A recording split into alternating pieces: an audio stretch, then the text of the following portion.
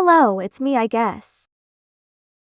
It has been brought to my attention that there are allegations against me, some true and some not. Hopefully this video will help. Let's start with me making fun of someone's ethnic nose. This allegation is true, but at that time of happening I was 9 or 10. So of course me being a stupid kid thinking it was funny, so I just made fun of that person. Of course I'm very sorry, I obviously was ignorant. Hopefully that'll clear something. Now time for the N-word situation.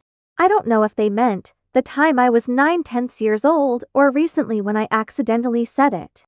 The accident is when I was in a call with some of my friends and I was reading a racist comment with the N-word. I accidentally said it. Obviously I'm really sorry, I was ignorant. I promise my friends and others that I won't say it again no matter what.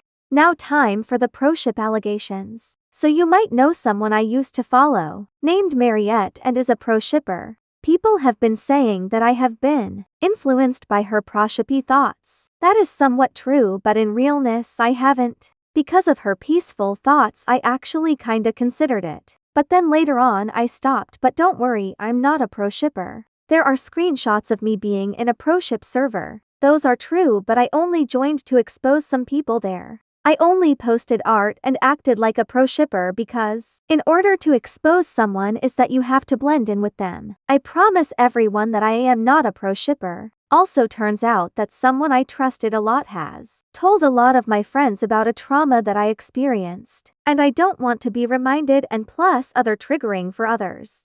I do get pro-ship thoughts sometimes, but that's because I'm hypersexual. But I promise you again that I'm not a pro-shipper.